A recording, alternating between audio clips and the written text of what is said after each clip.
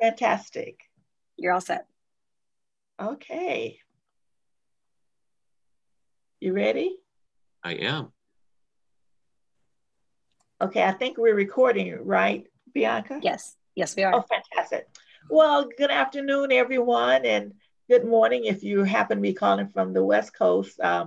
We're just so happy to have you here with us. My name is Cherry Houston. I'm the lead person on the data measurement network response team.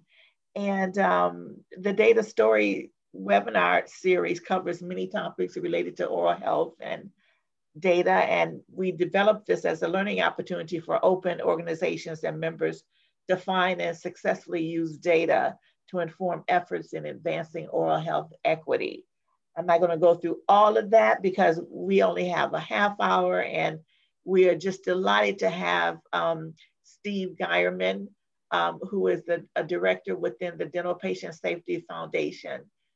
He's going to share insights and resources about how the dental team and patients can contribute to a stronger culture of safety in dentistry. And I love the fact that he said we're just going to have a conversation, because this is really a give and take opportunity to discuss some things and really how data can improve these this culture of safety in dentistry. So with that being said, I'm so pleased again to introduce Steve, who is a fellow member of the National Oral Health Connection team with me, and has just been a delightful person and wonderful colleague to work with throughout these many years we've been together. So go ahead, Steve, in your own way with your presentation. All right, well, Cherry, thank you. And thank you all for joining us. You know, normally I do have a presentation on a culture of safety and intro, but I will just post that later. That is primarily given to dentists and dental students. And though some of you are dentists, many of you are members of the dental team, your dental advocates, or your patients yourselves. And I thought it would be more interesting to be able just to talk to you about the experience we've had thus far about a culture of safety in dentistry, and we can begin a conversation. So when I think about, well, I want to say something first. When you go to the dentist, for the vast majority, 99.9% of the time, it is a safe environment. So I don't want to cast any assuasions otherwise. But there's something about dentists, you know, we are very sure of ourselves. And the challenge often lies with a mantra that safety committee has learned. We don't know what we don't know. So just keep that in mind. And think about for yourselves, when something bad happens to you and you survive, hopefully, are you just thankful and you move on with your life? Or did you learn something from it and you feel compelled to share that with others so that they don't have to fall into that same pothole? I recently retired from the American Dental Association, and I worked for one of the councils that, unlike the majority that look inward towards the dentist, the Council on Advocacy for Access and Prevention, we look outward towards improving the oral health of the public. And because of that, we surrounded ourselves with a lot of experts who were able to inform me as well as my colleagues. And one of those groups was the Medicaid Provider Advisory Committee. And one of the people on this call, Dr. Sid Whitman, hey Sid, wave. There you are. Sid was the chair of that committee for over a decade. We keep the good ones. And during one of our discussions, one of our colleagues in Texas brought up the fact that there was an increase in pediatric sedation deaths in his state. And others shared similar occurrences in their own. And we decided we were going to look into it. Now, I want to say a culture of safety in dentistry is not just about sedation, though that's an important piece, but it covers a gamut. And there's someone on this call, if I tell a story on them, they were walking through a dental operatory one day and tripped over a cord. And that dentist looked at the assistant and said, you know, that's dangerous. And her response was something to the effect of, you're right, you were the fourth person this week to trip over that cord. Now, just treasure that in your heart. Whether it's a sedation death, something that heinous, or tripping over a cord, but not addressing it. So there's a wide range of things that are happening here. Our colleagues in medicine have been refining their own culture of safety for over 3 decades. And then, though, again, medicine is also a safe profession, they drew their attention to this when a book called To Err is Human by Lucian Leap was published almost 3 decades ago. And I will share that reference later. And they did not make great strides overnight, as I said, 3 decades. And the ADA has been at this 4 years. And we still have a ways to go, but it's important for you to know as well. So when we decided to encourage the ADA to look into what it means to support a culture of safety, we actually went to the Council on Dental Practice, and that's exactly what it sounds like. They address practicing dentists in many different settings. And we thought we would be greeted with open arms. Instead, we were told, Dr. Geiermann, why are you bothering me? If you continue with this, you're just going to increase the cost of my practice. There'll be more government regulations, and you are telling my patients I'm unsafe. So we looked them square in the eye and said, thank you for your opinion. And we went on and did it anyways. It's interesting. And they told us they would fight us tooth and nail. We went to the House of Delegates and got authority to pursue this. And the interesting thing was, not a word was raised. It is politically incorrect to say anything bad about safety, but it was safe to say nothing and hope that it went away. But unfortunately for them, we did not. And we've worked 4 years, and I will share some of the good things that we found, specifically in 2 areas. We also were doing this work during the COVID pandemic. And it's interesting because you would think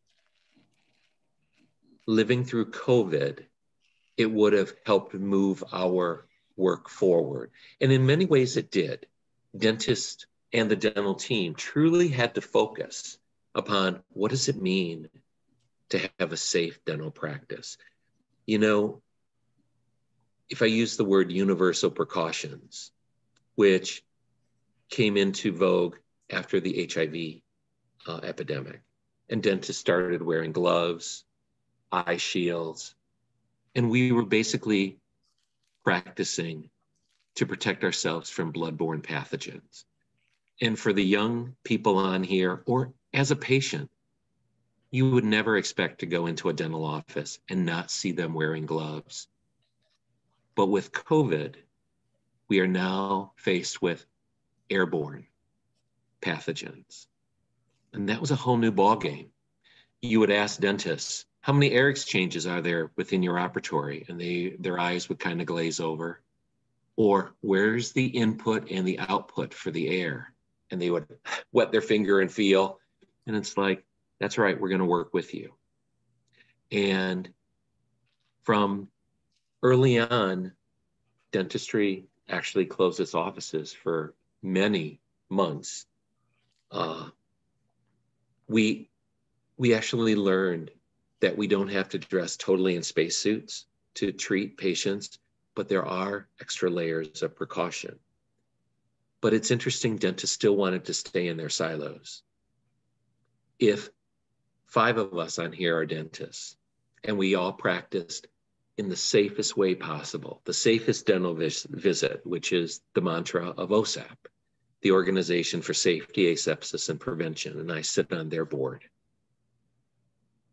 And that's all well and good. But consider that the 5 dentists live in communities where the COVID prevalence at the time could have ranged from 5%, 20, 30, all the way up to 75.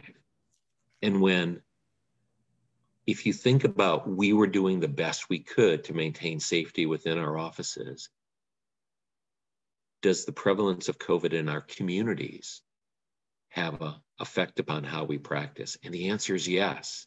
But a lot of dental teams couldn't wrap their heads around that. So we're still helping them be aware that we're not silos. We're part of a bigger healthcare team, and we're part of a community. It was important for us that we find systematic ways to help protect ourselves. You all know what Swiss cheese is. And if you get a package of 10 slices and you line them up, those holes do not align. They're at all different places. And when you think about developing systems to protect you, if you line that Swiss cheese up one after another, whatever the bad thing is, it may get through the first or the second hole, but something will stop it on the third. And that's the whole idea of having barriers in place. So I want to tell you about a specific thing that we can do that goes back to that beginning mantra. We don't know what we don't know. Consider flying. Even though it got crazy during COVID, I always considered it was safer to fly than to drive a car.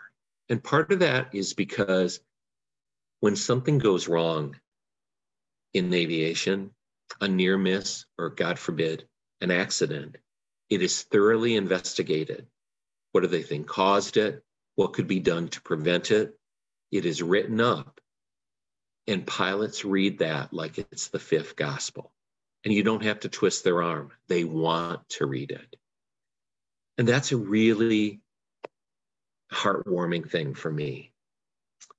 So when you keep that in mind, the Dental Patient Safety Foundation became a partner with us. Our safety committee decided we were going to recommend to the ADA to encourage its dentists, whenever there was a near miss or something bad happened, in an anonymous and non-discoverable manner, to write it up and to share that with the Dental Patient Safety Foundation. They happen to be a federally recognized PSO, patient safety organization, with all the rights and the cautions, so that when people report, it is kept confidential, it is non-discoverable, and we take the information that is shared with us. We gather similar stories together. Just for example, there were a series of cases where patients caught on fire in a dental chair. And you may be thinking, what the hell was that about? Well, just think about how many of you are comfortable seeing a dentist when you have nitrous on. Laughing gas. Well, you're not getting 100% nitrous, or you'd be blue. Blue is a pretty color, but we have to mix oxygen with that. Oxygen is flammable. So you are feeling very comfortable, but your mouth is full of laughing gas and oxygen. I'm using a high speed, and I happen to be just smoothing a crown or something, and it throws off a spark. Yes, that fast. When I tell this story, a lot of dentists immediately go pale because they hadn't thought about that. And there is a report. And if you were to Google Dental Patient Safety Foundation, you could read about those and about precautions that can be taken. The ADA, at their last annual meeting in Las Vegas in 2021, we passed a resolution that simply said the ADA encourages all dentists to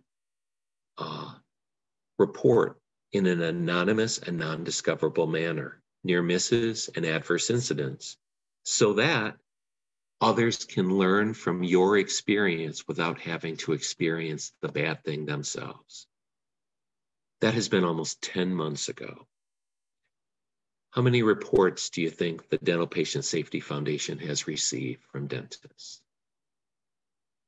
Exactly, Sid. None.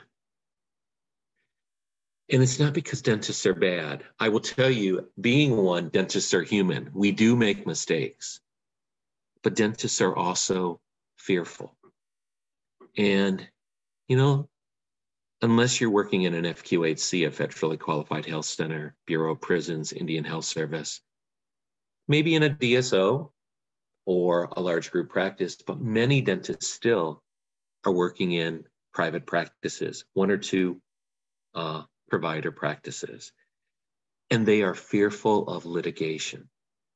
They feel uncomfortable being transparent and sharing data and information with the patient who was harmed and their peers. And it's very interesting because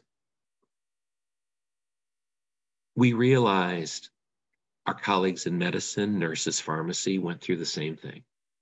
And we were lucky. We were put in contact with a group in Washington State at the University of Washington. They're called the Collaborative for Accountability and Improvement. They were largely a group of lawyers.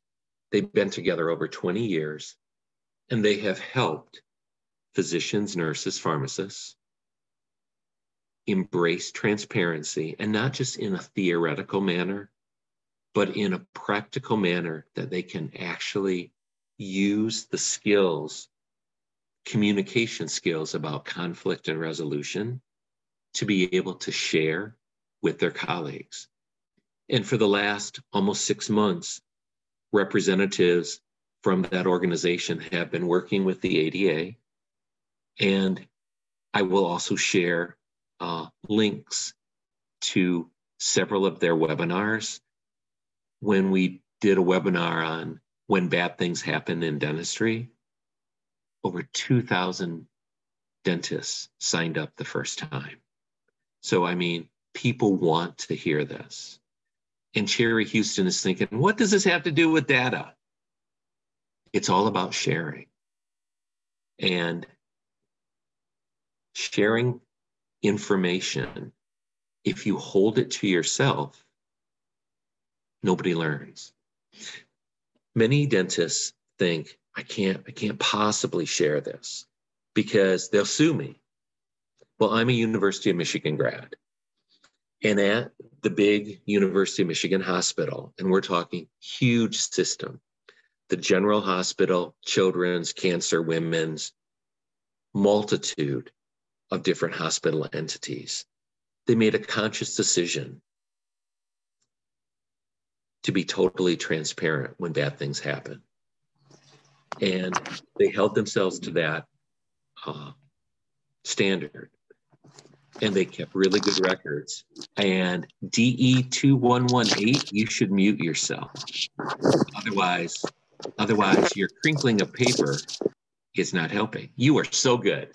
You get a prize. So what the University of Michigan was able to show, a 59% reduction in liability and suits just by being upfront with their patients.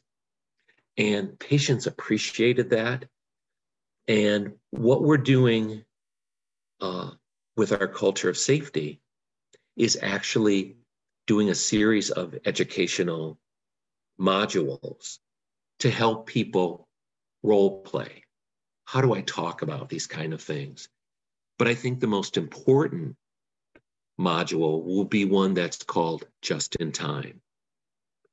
If I was treating Cherry and something happened, I extracted the wrong tooth. Yeah, I could just send her home and hope she didn't notice. But it may be the case where I could actually take 10 minutes and actually review this just-in-time video that refreshes my memory about how do I address this? How do I remain calm? How do I support the patient? And my example with Cherry is actually not far-fetched. One of the examples that we used in our training was someone who was having teeth extracted for a partial denture. And I was going to remove, figuratively the first and second lower molars on this side. And I was sick that day, and a dentist, someone else came in, looked at the treatment plan, but they took out those two teeth and they took out the premolar in front of it. And, in their mind, that just made sense. That premolar was going to be the abutment or the anchor that the partial denture was going to be built upon. So that's a real life story that we had to address. So what I'm saying to you all is we have a long ways to go in developing a culture of safety. We need to help people feel at ease. And that means members of the dental team. If you see something, say something. Like when you're at the airport and you hear that announcement. But of course, you don't just blurt it out in front of the patient in a manner that's alarming. It's like you take the dentist aside and it's like, did you see? And then together, you move forward and you address that. And it is a learning experience, but most patients are actually understanding. They're human as well. So if you see something, you say something. You encourage your patient to express their thoughts. We often talk about patient surveys. We could learn a lot from those. We need to be patient with ourselves. We need to build trust. And we need to encourage our staff not to be fearful, but to speak up. We did a survey, and I'm almost finished, so we'll have time for questions. We did a survey of a focus group of dentists, and we asked them about their feelings and experience about a culture of safety. And one of the most striking things was that 100% of them said, if something bad happens, we need to address it. But 93% of the dentists said they felt unprepared to be able to have the resources they need to address that situation in a timely manner. And that's what we're striving for. So being able to, when something bad happens, to be able to write it up in an anonymous manner, and that's not just dentists, anyone can submit an anonymous, non-discoverable piece of information, data, to the Dental Patient Safety Foundation, and we will pursue it. So on the open network, I will post more links for you to get more information, but we have about 7 minutes left, and I just want to open it up for questions. I have not looked in the chat to see if there's anything. There is just an evaluation form. Say something nice about Cherry. And bottom of the chat, Steve, to field any questions. And you're right, there's no questions, but we've had wonderful discussions when people just chime in and what have you. I'll start it off. Please. Just, of course, you had mentioned, I'm over here wondering what does this have to do with data, and then, and as I'm listening to you, I'm picking up all kinds of data-related kinds of insinuations or questions or content or what have you. And one of the things I was wondering, are you all considering the reports that people are calling in anonymously as a data method or mechanism? And if so, how are you calculating or collecting that information? Well, to be honest, Cherry, we're not getting a lot of it right now. And that's why I was thankful when I offered to do this talk that I could bring this up. We are actually trying to share this information wherever possible.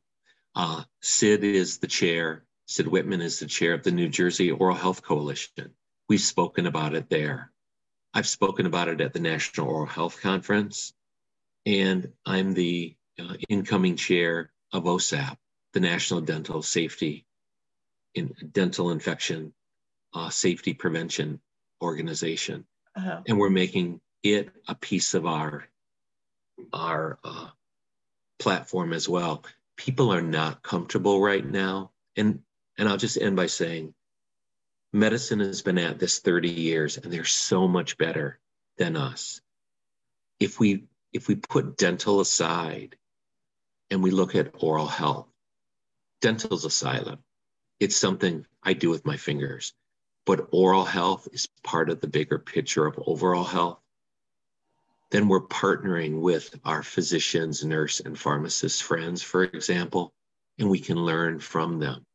And that transparency. In many dental schools, in hygiene schools, they're actually starting to educate themselves with other disciplines. Hannah had a question, would you like to do a seminar for the AGD? Of course. So what is Terry, AGD? The Academy of General Dentists. And we actually did we did a 3-hour intro to a culture of safety. And that's one of the resources that I will share with you all.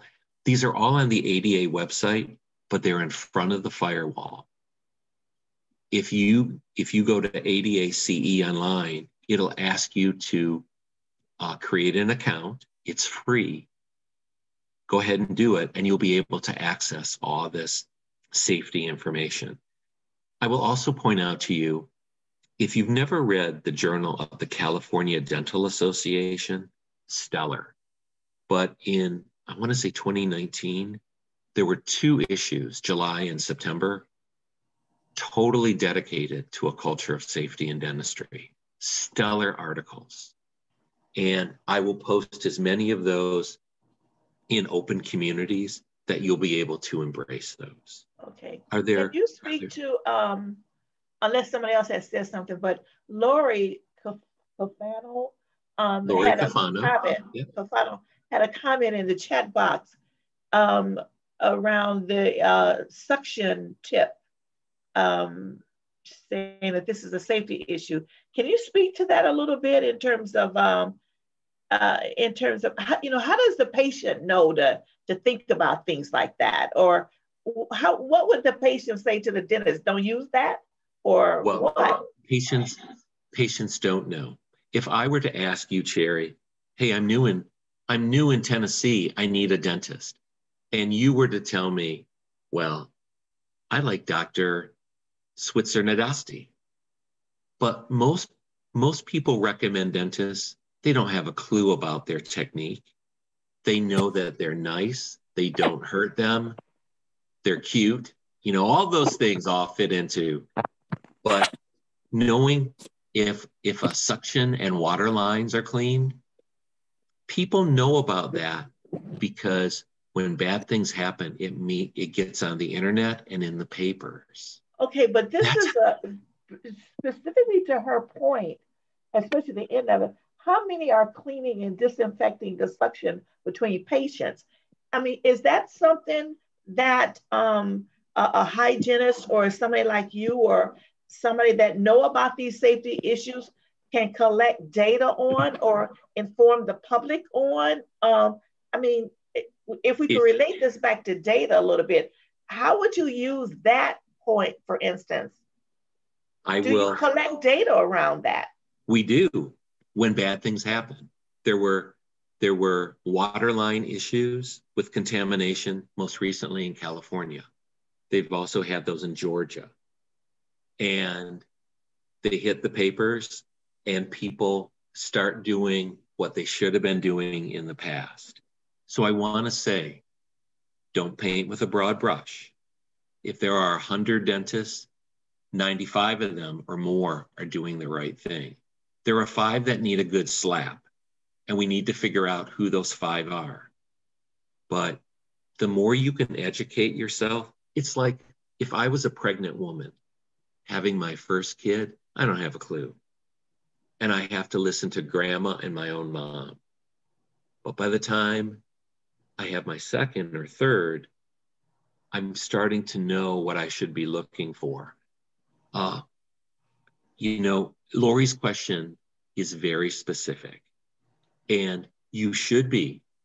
People clean out their water lines at the end of each day, but you have these devices that you don't basically get, spit back up, into it. It's like when someone drinks out of the bottle of milk rather than pouring it in a glass. I don't want backwash in it. That sounds gross, but that's what she's talking about. Okay. And, right.